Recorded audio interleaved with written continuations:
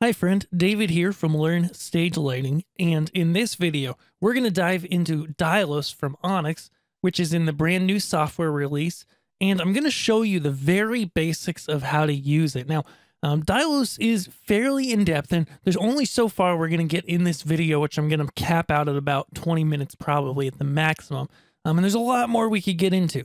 So do know that inside of Learn Stage Lighting Labs already, we've got over 30 minutes of stuff on DyLOS and going to be adding more and more and more for those folks who are in there. So if you're looking for more info, definitely check that out. That's definitely like the sponsor for this video. But I just want to go ahead and show you the basics, show you how to get started and how to start working with it so you can get started today. The very first thing you want to do is, if you haven't, download the latest version of Onyx. As I mentioned before, on the downloads page, you'll want to be in version 4.4 or newer. And then also on that same download page, there's a link for the DyLOS factory content. Go ahead and grab that too. That's about 9 gigabytes. It's not small. Install that version, get that content ready. And the first thing we're going to do is go here and import that content. So if you're on a console or a PC that hasn't had DyLOS on it before, you want to go to the view like this library and see all this awesome free stuff that Elation and Obsidian Controls gave us, but you don't have anything? Well, that's because we need to bring in the content. That's kind of step one. So let's go ahead to the Onyx menu, then to the main menu. Go to load save, and at the bottom here, we will go over to workspaces, nope, settings, import DyLOS content, select that content package wherever it is on your computer, press open, and you will see a dialog open. It'll open, and they've gotten this process down so that it actually is pretty quick on most computers or consoles. Now, if you're also saying, David, hey, I don't see these views here. I don't see this view called DyLOS. I don't see this view called library. You know, I don't see the 2D plan zone composer combo. Well, that's because you may have loaded an older show file that didn't have DyLOS in it. If you did that and you want to just reset the views to start over from scratch, you can go ahead to Onyx again in the main menu.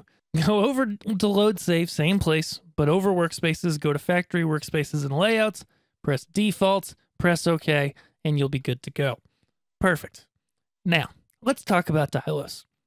Added with DyLOS here, we have 3 new views like I talked about. This one being called DyLOS, and it's a combination of the zone composer, the zone parameters, and the 2D plan view. And if I zoom out a little bit, we can actually kind of see what's going on. Then we have the library and the 2D plan / zone composer, where we can really just see one zone composer on most screens. Okay, and so all of these have some of the same parts to them, and some parts are different. The first place to be aware of is the library. This is where you're going to see all of that content that came from the factory, but also content you can bring in as an owner or as a user. As I mentioned before, I go through how to do all of this in Learn Stage Lighting Labs, and it's also in the Onyx manual that I was fortunate enough to get to help the team out with. Okay? And so bringing content into there, we're not going to go over right now because we simply don't have time in a short YouTube video. Over here to DyLOS, I'll go ahead, and I just want to select this first view. We'll go to the second one, the second zone, because that's the one that's up here called stage. When we select a zone in the zone composer, there's a few things we can notice. One, upon selecting, we get down here the zone parameters, what looks like the library tab. The difference between this and the actual library tab is that when we click on things, stuff happens, okay? And there's a lot that happens in here, and we'll get into that in a moment. Looking up here into the zone composer, we've got our actual zone. Now, each zone has a few different parts. As we see here, if we pop up the Obsidian logo, we get the main zone fixture right here with an intensity control. We get the source. We get effect 1, effect 2, mapping, and reserved. As you can probably guess, reserve doesn't do anything right now, and mapping doesn't really do anything either. But the main zone, the source, effect 1, and effect 2 all are usable and all are workable in our shows.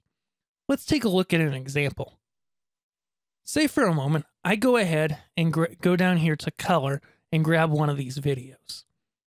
I've never used this one before, so it looks like fun. Woohoo, crazy rainbows. we see a couple things going on. The first is that we've got color coming across all our fixtures, but we are going to need to give them intensity in order to see that output.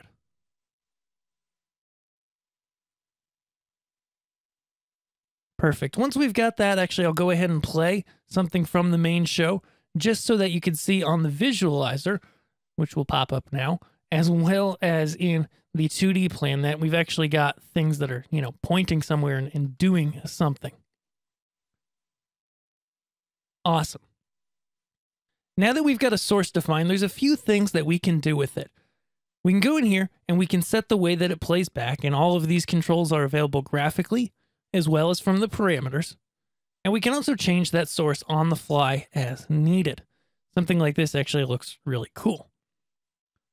Then we can go ahead, we can change the speed right here. And in the parameters, there are even more controls that we're able to work with. Let's go ahead now and click over to mask. In mask here at the top, we have a number of options. We can do a mask over the whole zone, over effect 1, effect 2, or do it with text over 1 and 2. I'm going to choose a media mask, and let's put it over effect 1. Boom. If we choose the Onyx logo here, we now see that this effect, this mask, is placed over top of that initial source.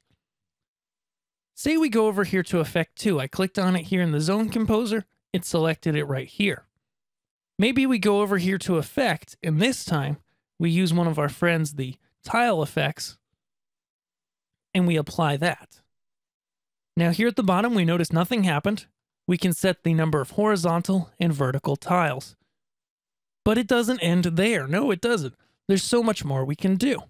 While we see something kind of cool that doesn't really render well on this low resolution of a display, we can go into the parameters and do even more if we want. So just as an example, say we went ahead into the pan for this effect. You can see here if I start to move it, it's going to spin that across the lights.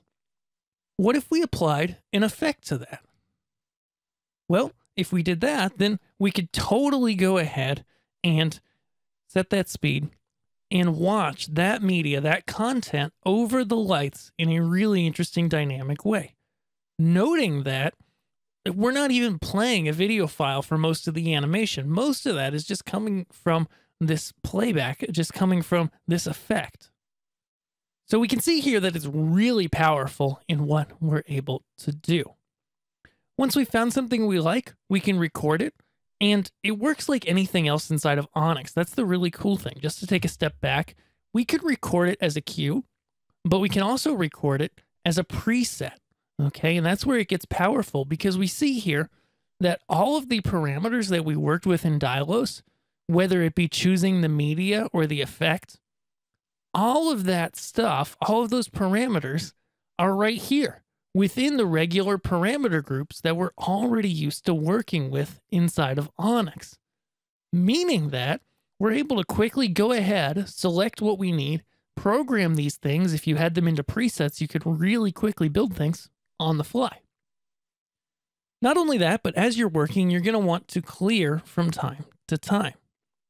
Clearing is as simple as pressing this brush here, and then we're able to clear everything or any individual part of our zone.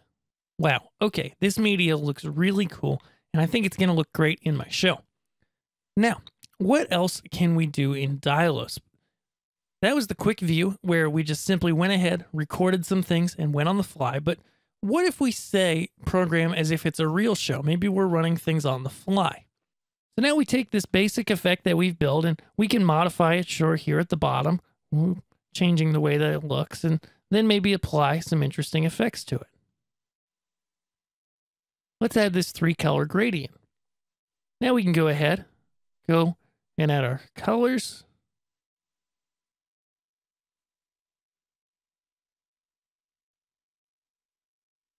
Make something really ugly. And then add some animation, maybe with the pan and tilt.